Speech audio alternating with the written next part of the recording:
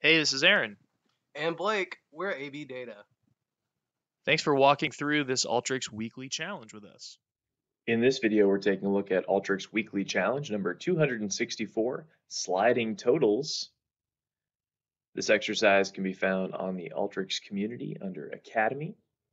We've got a small piece of starting data with only 12 records, and for each of the 6 unique IDs in the data set, we want to isolate the beginning and end point for each of the relevant sets of records, and then sum up the totals, these sliding totals that are present in the raw data.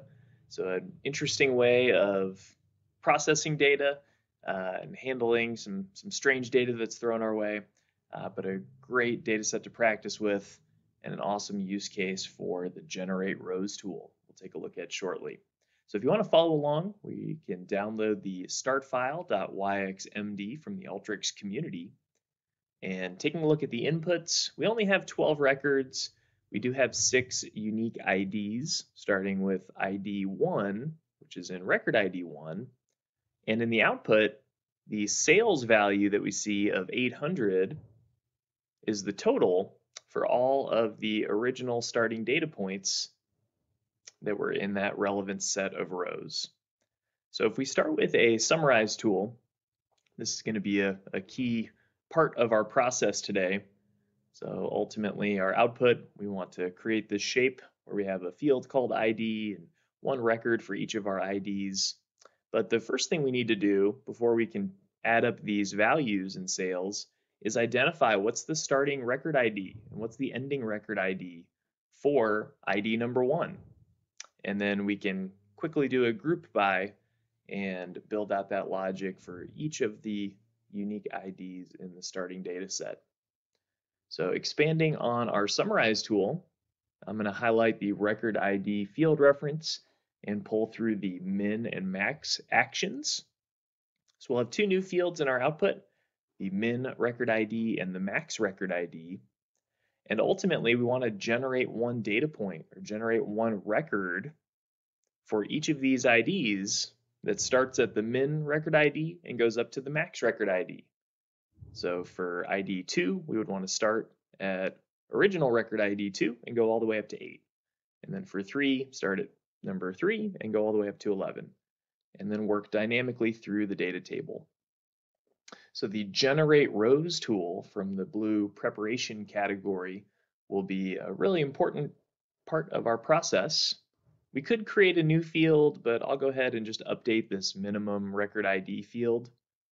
So for each of our IDs, we'll start at the minimum record ID. So that's really the starting record. And then we want to keep adding 1 to this. So our loop expression is min record ID plus 1. So keep adding 1 until we get to that maximum record ID number. So for ID 1, our first sales ID, we need to map that back to records 1, 2, 3, 4, 5. And then for sales ID 2, we need to start at number 2 and go all the way up to 8. So we've generated 38 data points, and now we can use a join tool from the favorites bar or from the purple join category. And I'm using this field called minimum record ID, and that's ultimately going to be our joining field, mapping it back to the original record ID. So from the left, record ID. This time from the right, we have to manually pick minimum record ID from the drop-down list. And there's really only 2 fields we need to keep here. We're concerned with the sales ID and ultimately what the total sales is. So we need to keep the ID coming from the right-hand side and sales is coming from the left. And ultimately we need one more summarize tool. We can group by the ID. And then because sales is a numeric data field, we can use the sum function and quickly add up all those numbers. So we've got 6 records. Sales ID 1 has a total sales of 800. That matches, and it looks like we've got a match across the data table.